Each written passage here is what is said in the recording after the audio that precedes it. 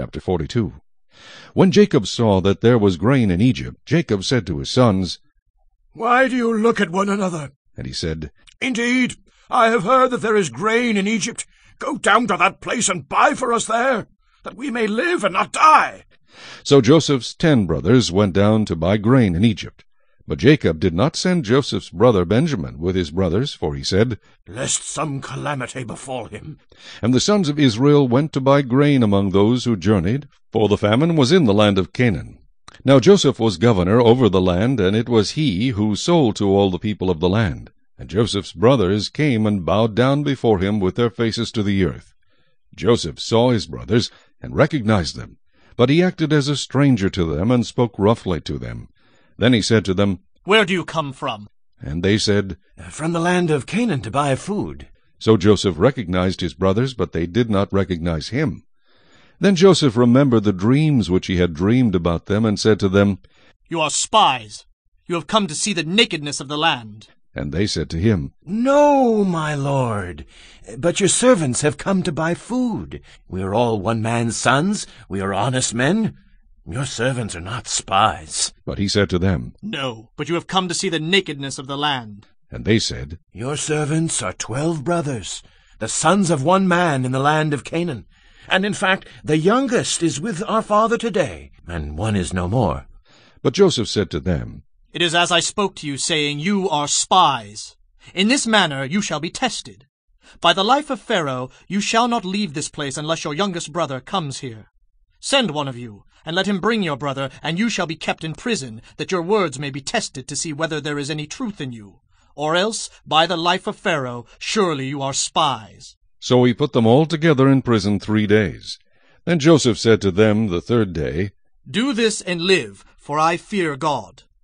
If you are honest men, let one of your brothers be confined to your prison house. But you, go and carry grain for the famine of your houses. And bring your youngest brother to me, so your words will be verified, and you shall not die." And they did so. Then they said to one another, "We are truly guilty concerning our brother, for we saw the anguish of his soul when he pleaded with us, and we would not hear.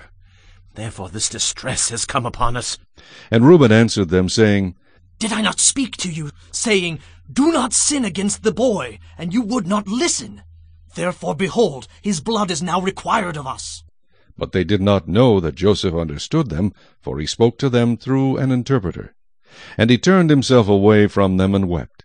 Then he returned to them again and talked with them.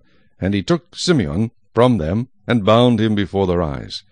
Then Joseph gave a command to fill their sacks with grain, to restore every man's money to his sack, and to give them provisions for the journey. Thus he did for them. So they loaded their donkeys with the grain and departed from there. But as one of them opened his sack to give his donkey feed at the encampment, he saw his money, and there it was in the mouth of his sack. So he said to his brothers, "My money has been restored, and there it is in my sack." Then their hearts failed them, and they were afraid, saying to one another, "What is this that God has done to us?" Then they went to Jacob their father in the land of Canaan, and told him all that had happened to them, saying, "The man who is lord of the land spoke roughly to us, and took us for spies of the country. But we said to him, We are honest men. We are not spies. We are 12 brothers, sons of our father. One is no more, and the youngest is with our father this day in the land of Canaan." Then the man, the lord of the country, said to us, "By this I will know that you are honest men. Leave one of your brothers here with me, take food for the famine of your households, and be gone. And bring your youngest brother to me, so I shall know that you are not spies, but that you are honest men. I will grant your brother to you, and you may trade in the land." Then it happened as they emptied their sacks that surprisingly each man's bundle of money was in his sack. And when they and their father saw the bundles of money, they were afraid. And Jacob their father said to them, "You have bereaved me. Joseph is no more, Simeon is no more, and you want to take Benjamin. All these things are against me."